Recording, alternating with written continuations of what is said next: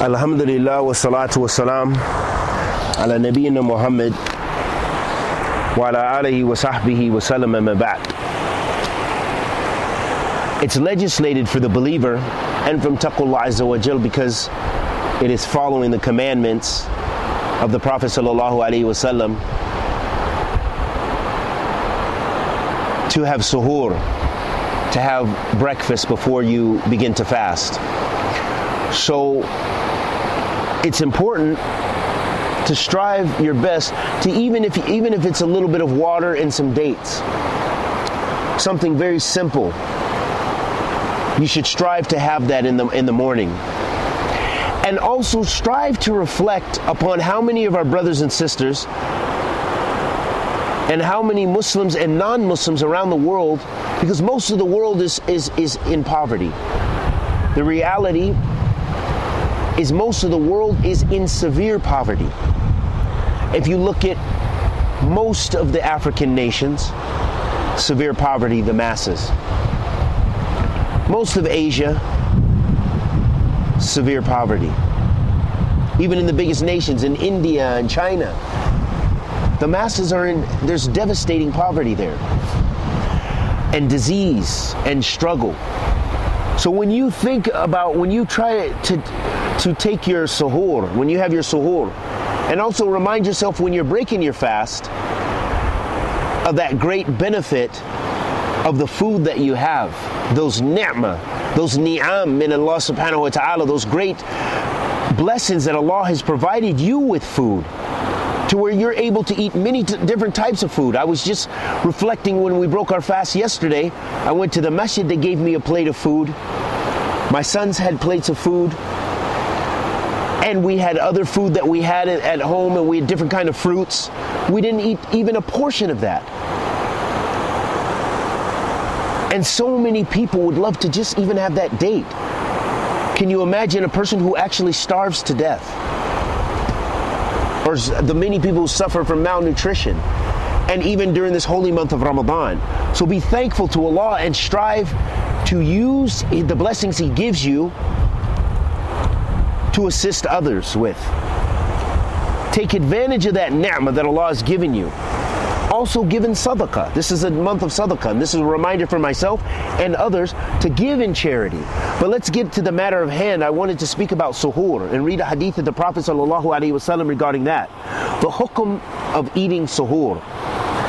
عن أنس بن مالك رضي الله تعالى عنه قال قال رسول الله صلى الله عليه وسلم تصحروا فإن في سحور بركة. The Prophet ﷺ said, as was narrated by Anas ibn Malik radiyallahu ta'ala anhu, he said, alayhi salatu wasalam, tusahharu. He said, he ordered us with taking suhur, with having something before you fast, like a breakfast. For verily within suhur is barakah, is blessings. So we don't want to miss the blessings. The point of Ramadan, we want to gain taqwa, and we want to gain blessings, we want to gain reward and ajr from Allah. So strive your best, if nothing else, before Fajr comes in, to have a couple of dates. And try to do witr, just to be on the sunnah. Try to have 1 or 3 or 5 or 7 or whatever else is an odd number.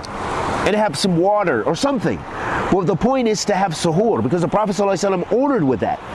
And we know that when the Prophet ﷺ, when Allah subhanahu wa ta'ala or His Messenger alayhi salatu wasalam, when they order us with something, the asl of that is that it's an obligation. So we know that at least the minimal is having suhur is mustahab. He didn't order it on the wajh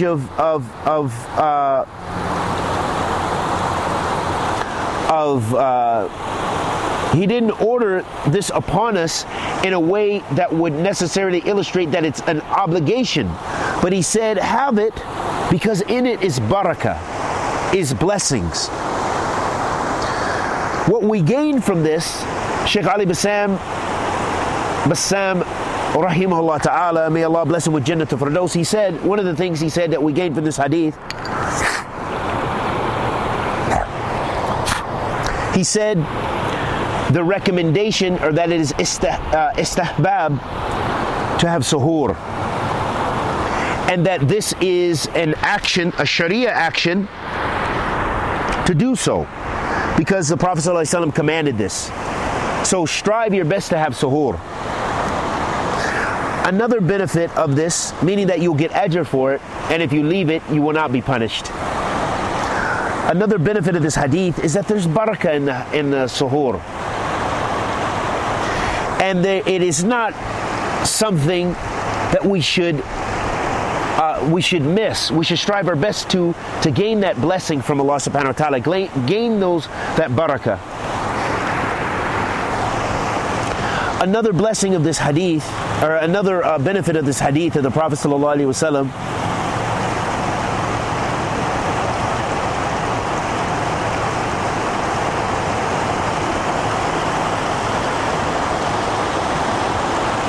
is that we should also not strive to make the suhoor a very long thing, as some of the people and some of the sects in Islam that they strive to do, because that is not necessarily from the sunnah of the Messenger of Allah sallallahu alaihi wasallam. So strive your best to have suhoor.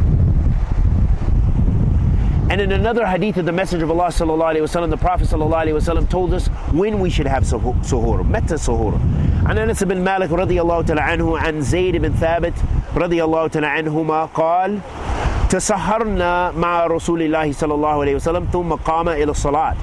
قال أنس قلت ليزيد كم كان بين الأذان والسحور؟ قال قدر 50 آية.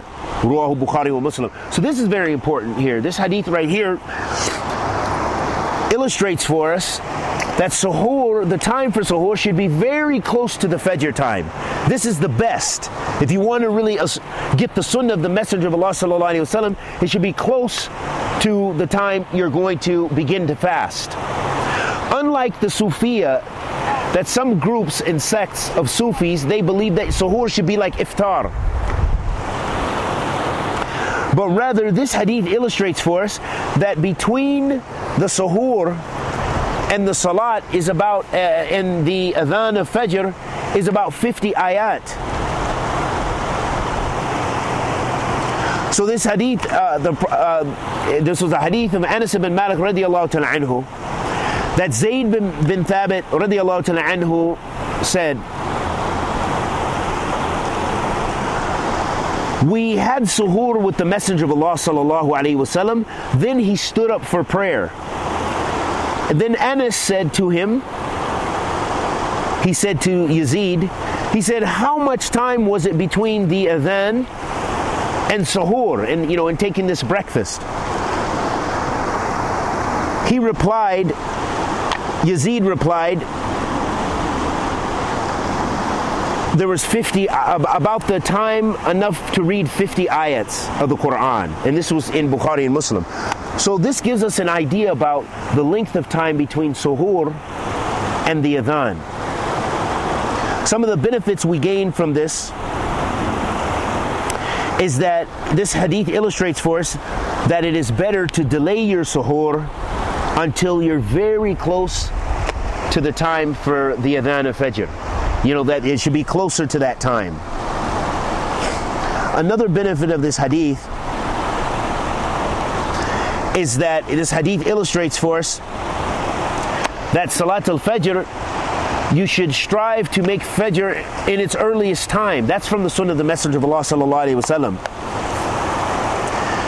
And that is because it should be close to the time of imsak, the time that you stop eating. So it just goes to illustrate for us that the waqt of Fajr, we should pray Fajr in its closest time if we can, bi'idhnillah ta'ala, when it comes in. Even as a jama'ah in the masajid, we should align our times in accordance with the sunnah of the Messenger of Allah sallallahu alaihi wasallam.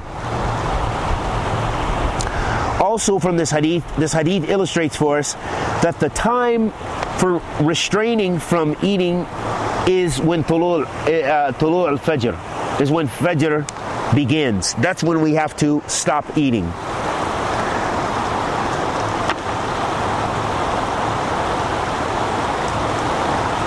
Those are some of the benefits of this hadith. And may Allah subhanahu wa ta'ala accept our good and forgive our evil. Anything I said that was correct was from Allah. Anything I said was incorrect was from myself and the shaitan. Wa sallallahu wa sallam ala nabiyyina Muhammad wa ala alihi wa sahbihi wa sallam.